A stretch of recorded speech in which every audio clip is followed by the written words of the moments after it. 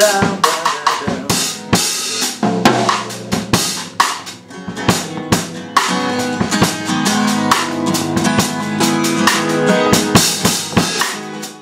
remember buying a keyboard thinking that I could make everything myself. I filled up my bedroom with equipment from wall to wall and spent around a year doing that. I had to come to terms with that I couldn't do it, and I knew I had to contact a producer, so I contacted a Swedish producer named Adam Kviman. Det blir mycket muddigare liksom. Nej, det där tar vi som det. Det är otroligt bra. Ja. I knew that he had worked with artists like Eagle-Eye Cherry, so I knew from his past work that he was the right one to create this album.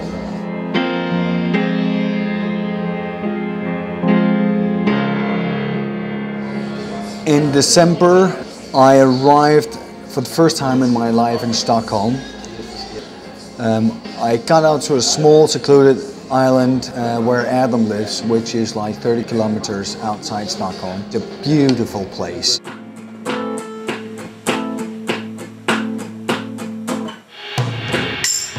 The day after I arrived, I got up in the studio, and Adam has a big wooden house.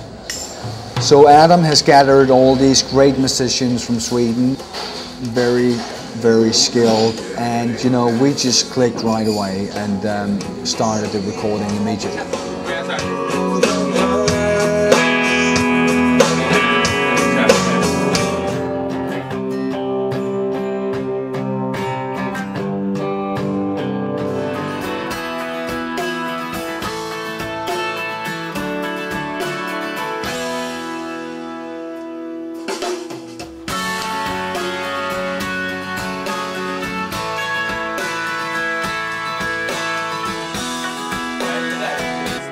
The naive soul I am. I thought that everything could be actually done right there on the spot. But questions like, do we need strings? Do we need keyboards? Do we want to do it here in the computer? Do we want to do it with real strings? I've never thought about that.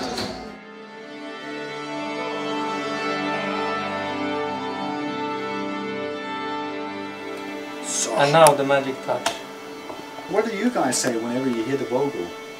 Don't you think it's right that it's going to be more straight? It opens the song up. It's not like a demo.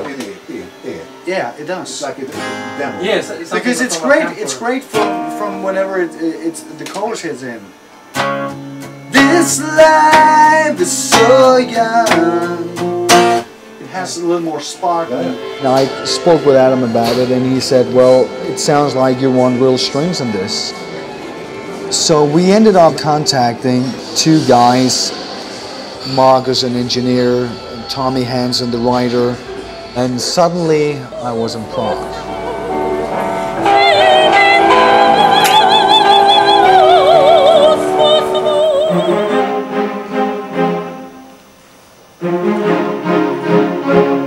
We went through the material and recorded some of the best strings, and I'm very proud of it.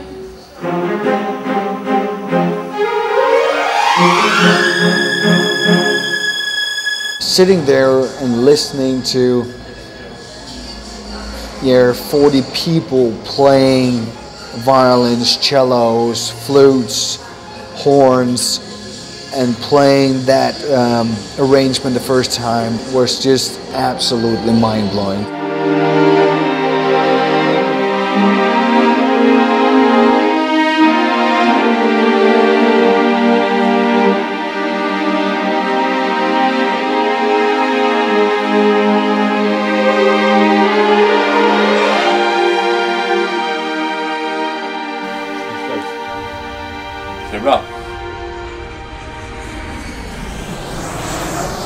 All this time in this race where our worlds collide, we can grow like a drop in the ocean. We can multiply and bring home, set sail from shore.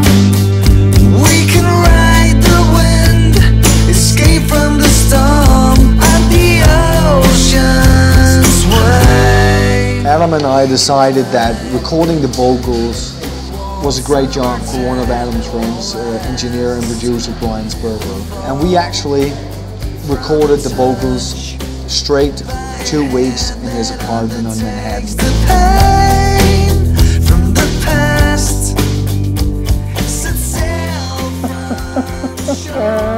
No filming around here.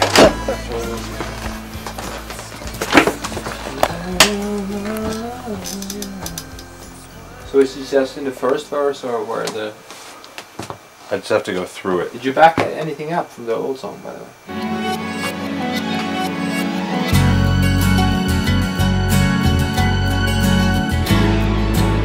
Adam did the mix of the album, and I went up to Stockholm and we did the mastering, just really to test if the album was where we wanted it to be and in that shape we wanted.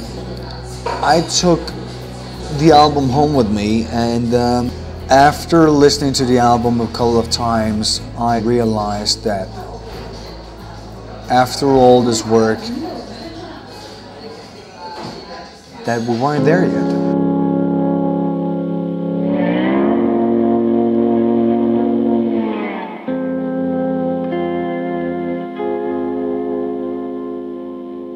Was this it? Should I give up? At that time, I've overspent. I was bankrupt. But I just knew that putting the album out this way didn't make sense to me. That was not what I was shooting for, and that was not where I wanted to end up. I agree with Ronnie that we got to make sure. I'm gonna have to re-cue those vocals because this could drown those bottom end could drown out the vocals. Cool. I eventually called a guy named Steve Thompson. He had worked with people like David Bowie, Guns N' Roses, John Lennon. Out of frustration, I really just called him. And Steve answered my call, thankfully. And he was really, in a long time, one of the first people to encourage me to go on, take the next step, and make it as I wanted it.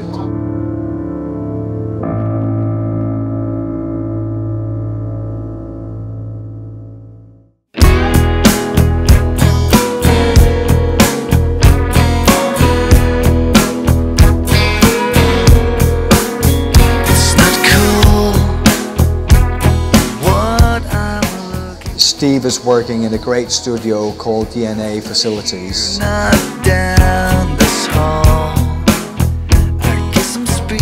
And I met with their great engineer, Steve Charlie, on there. And right away, we started mixing the album with a new approach.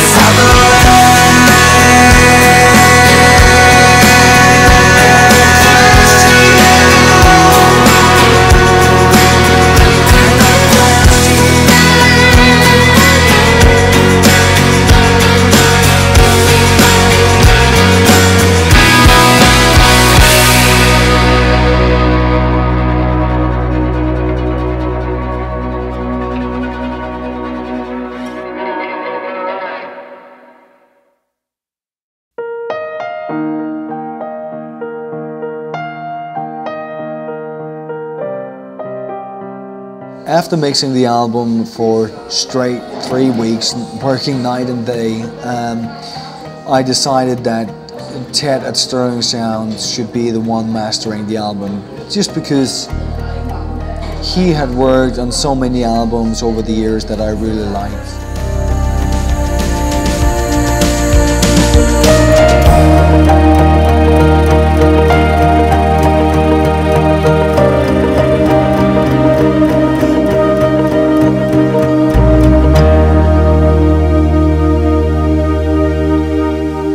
Ronny, can you Get Sarah back. Come on. Yep. We gotta shoot.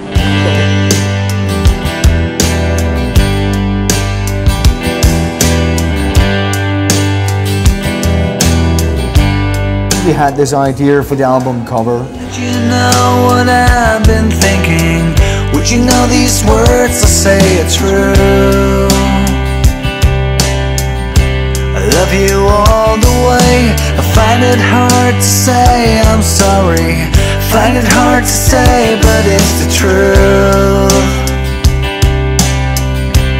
Yeah, I lost my way. 5 days of terrible wind and pouring rain on Manhattan, but eventually it paid off. I'm very excited about the cover and the great work that 451 have done. To say it's here, oh, that's a lie.